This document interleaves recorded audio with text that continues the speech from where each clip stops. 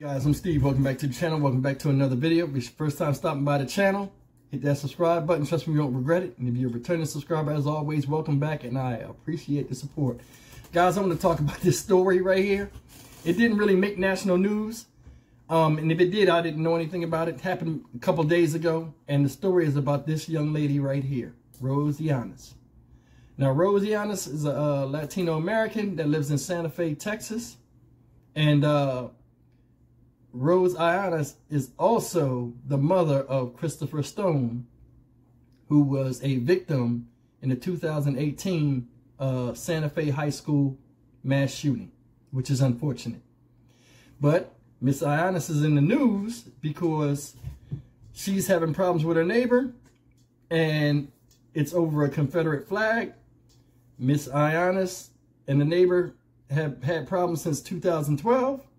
And all of a sudden, Miss Llanes was arrested for trespassing on his property as she went over there to take matters in her own hands and remove the flag from said neighbor's property, under the guise of saying the flag was leaning on her side of the property.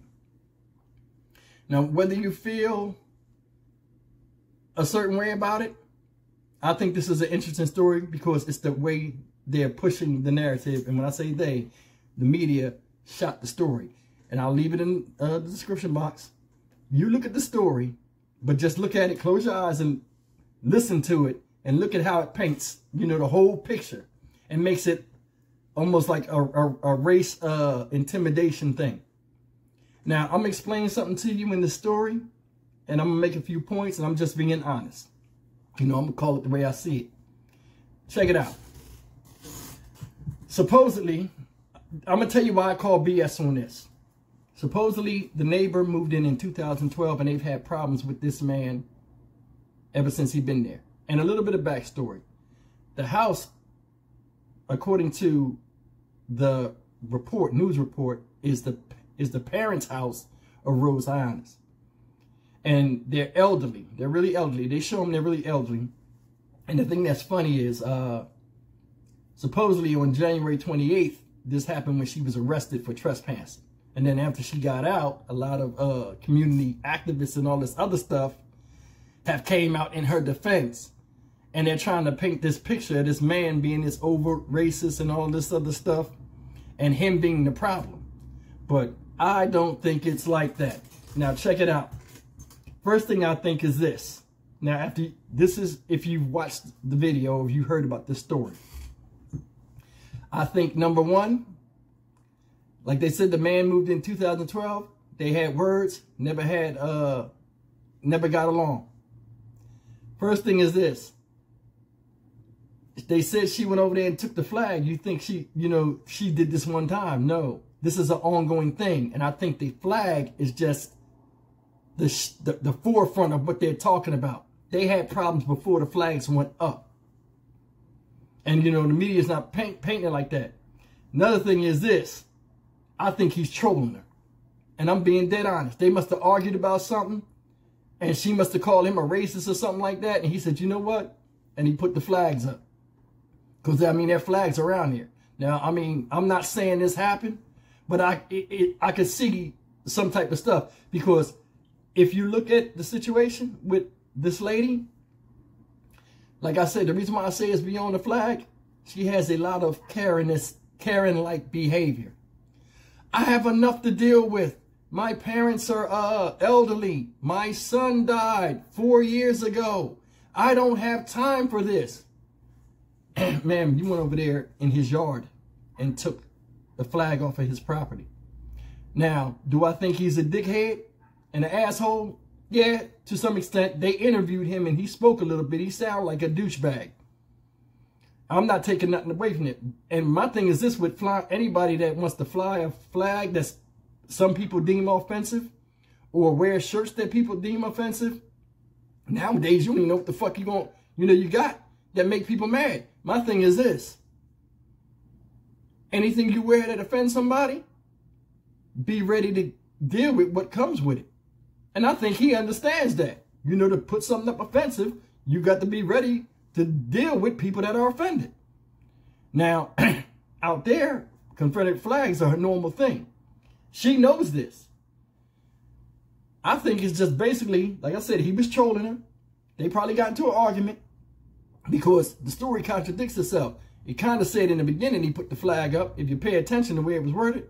Then in another article that I read, it says a year after her son died, and during the Christmas holidays, he came out and put the flags up and told her, Merry effing Christmas. Now, is that racial intimidation? I don't know, because I don't know the situation.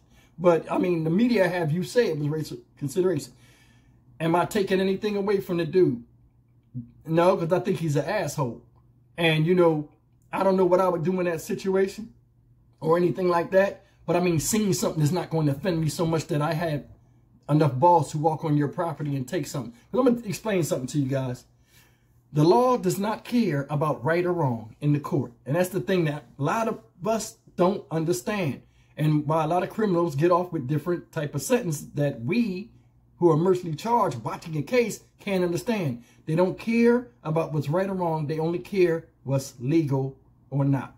That's why all these statutes in the law say certain things. And we think it's this, but it'll be that, depending on circumstances. So they only care about what is legal. They don't care about right or wrong and all of this other stuff. That's why when people argue in court, they don't want to hear that.